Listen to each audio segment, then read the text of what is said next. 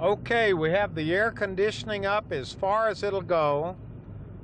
The thermometer here on the car says it's 103, and we are pulling in to the little community of Mojave, which sits right along the side of the highway. There's a railroad track on one side of the road and a strip of town on the other side of the road. Lots of motels, fast food restaurants. That's what it is. Now, let's talk just a minute about tourism, because I think I've already mentioned it as we were driving in the car, that when most of us think of Mojave, we think of this strip of fast food, service stations, motels up and down the road. It's just kind of it's not really a place that we think of, though, as an ultimate destination. It's kind of a drive-through town.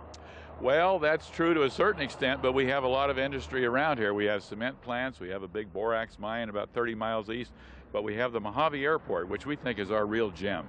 Okay, that's what we wanted to see. And you're going to take us there, because that's the airport that you notice when you're driving by and you see all of those planes over there. Right. And I know that if we're asking that question, you must have had 100 or 1,000 people stop in this caboose and ask, what's the deal on the airplane? Oh, that's true. People ask the people who work in the restaurants, the service stations. The airplanes and the windmills are the two things they always ask about. All right, we know about the windmills. So now we're interested in the airplanes, and we're going to leave the caboose and head over to the, what's it called? The Mojave Airport. The Mojave Airport. Okay. Well, this is exciting. After driving by this place for years and wondering what it is, you have brought us out here to the actual ramp here at Mojave Airport. And Bill, introduce us to our guide today. Okay, our guide is Dan Sabovich, who's general manager of the East Kern Airport District and one of the people who helped create this airport district that manages Mojave Airport. Well, we are delighted to be here, and you sound like a man whose credentials will allow you to give us the $5 tour. I hope so. A little cheaper than that, because we're from PBS. Okay. Tell us what this place, what is this place? It's a flight test center, really, and we have a lot of different tenants here, and we do different things. Why here? Out in the middle of, I hate to say out in the middle of nowhere when we're talking with somebody from the chamber, Yeah. But is it because of the weather? Is it because of the open space? The open space is the main thing, and weather's the next. So it was a perfect place to bring airplanes. Exactly. Location, location, location. 90 miles from the Los Angeles airport industry, 20 miles from Edwards Air Force Base, 60 miles from China Lake Naval Weapons Center, and about 30 miles from Palmdale Airport. Well, there are a lot of planes. There are planes down here. There are planes out here. There are planes over there. I mean, we've got, how many planes do you figure you've got? We got over 100 airplanes here right now. These are F-4 Phantom jets that we have here that they make drones out of. Drones are airplanes that they use for targets. This here is a KC-135. We have a bunch of them here. And then right here we have a Japanese Zero. Then the next one here is General Electric. They test engines on a 747, and they have a big engine now that's over 95 to 100,000 pounds of thrust. You can see them there. They're working on a pylon right now to get to put an engine on it. Now these airplanes here, they're going to go to Palmdale and become cargo airplanes, but they're waiting to get going at Palmdale first. These are now these are all sealed up. Yeah, they seal them up here and keep them sealed until they get ready to go. Bill, how long do planes sit out here? You'd have to ask Dan that question. Oh, sometimes they'll sit out here for a year or two at a time. Sometimes I got a couple airplanes out here that's been here for 15 years. Really? They can sit here that long? Is it because it's so dry? It's dry. You don't have any dew or anything like that. I feel like I'm at LAX. Well, films have been shot here depicting things that happened at LAX. Really? Exactly.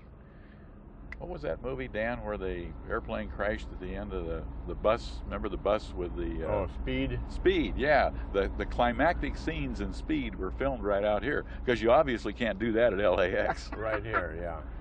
Wow, look at all these. This is like the airlines of the world right here. Oh, look. Hi, nice to meet you. How you doing, Huell? You didn't expect us here, did you? Not at all. All right, tell us what this is, because this is, I've never seen anything like this before. Well, this is a MiG-21, and we aren't real familiar with it yet. We've only had it for a couple months, and we're learning about it, and we're getting ready to do something with it. But Well, that's pretty ambiguous. What do you mean you're getting ready to do something with it? well, we're getting ready to run it and to fly it. But where did you get a MiG-21? well, actually, it was here on the airport, and we traded a MiG-15 for it. Oh, that makes perfect sense. Only at the Mojave airport could you trade a MiG-15 for a MiG-21, both of them already being here. Yeah. Now we got a whole international thing going because you stuck your head in here. Your name is? Yakov, Captain Yak. You know we playing Yak? Mm-hmm. It's Captain Yak. Nickname, Captain Yak. But you are from? From Russia. So did you come here to reclaim this airplane and take it back home with you? Defected, MiG-21 to Moscow.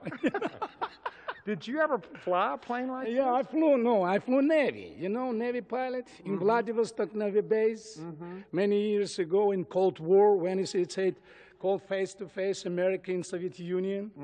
I flew 295 Bear, you know, a plane 295 Bear. It's big, huge four-engine, rotates, big Cold War beer, atomic bomb.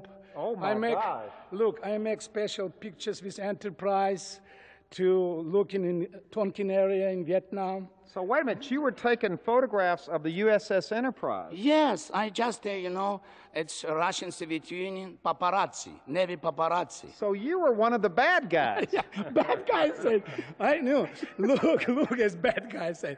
Now, does this happen a lot over here? This is a normal day at Mojave Airport. People, is there such a thing as a normal day at Mojave Airport? This is the mother church for aviation enthusiasts in the world. From all over the world. From all over the world. So you have people here. It's not unusual to have Russians coming in? No, we have Russians, we have Chinese, we have Japanese, we have them all. Yeah. Just coming here to look? Sure. To nose around? Sure. It's a great place to do it. Where else can you do this? Yeah. And talk about planes with other plane enthusiasts. Right. And we've got a lot of motels and restaurants and service stations to take care of the people while they're Here's here. a Chamber of Commerce guy right here.